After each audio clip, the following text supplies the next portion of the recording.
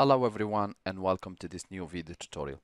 In this video guys, I'm going to show you multiple methods to help you to solve the problem of 100% disk usage.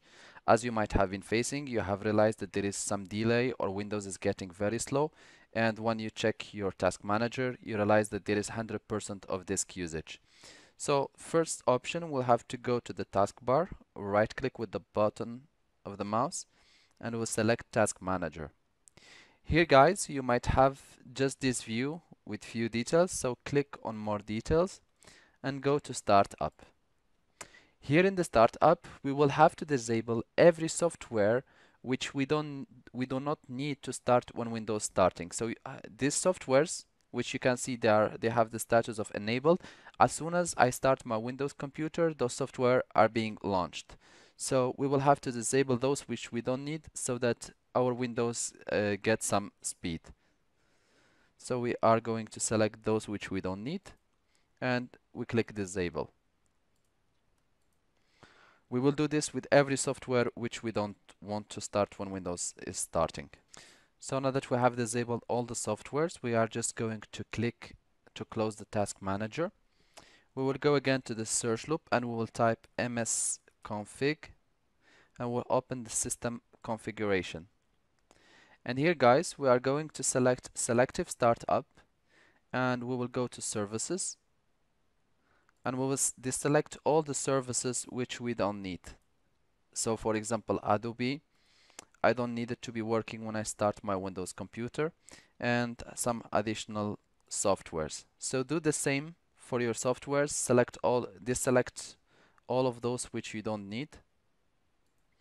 And make sure that you deselect also sysmain, because this is also responsible of 100% disk usage. Now guys, that we are done, we have deselected all the systems which we don't need. We will just click on apply and we are going to click OK, and we are going to select exit without restart. The next step will be that we'll go to our search tab and we'll type services and we'll open the desktop application. And here guys, we're going to look for SYS main. Here we have it. So we're going to click on it 2 times and we're going to select disabled. We're going to click apply and we're gonna click stop, and after that we'll just click OK and we'll come here to verify if it was stopped. We're going to close it and now we'll go again to our task manager and we'll try to see what is happening. So as you can see, now I have 0% disk usage and this have solved the problem. I hope this video tutorial was helpful to you guys. If you are still in need of help or assistance, you can always leave for us a comment or send us an email with a screenshot or with an error code and we'll do our best to help you. If you would like to encourage us and to help us, you can always press like and share, and do not forget to subscribe to get our latest videos. Thank you for watching and talk to you soon in a new video tutorial.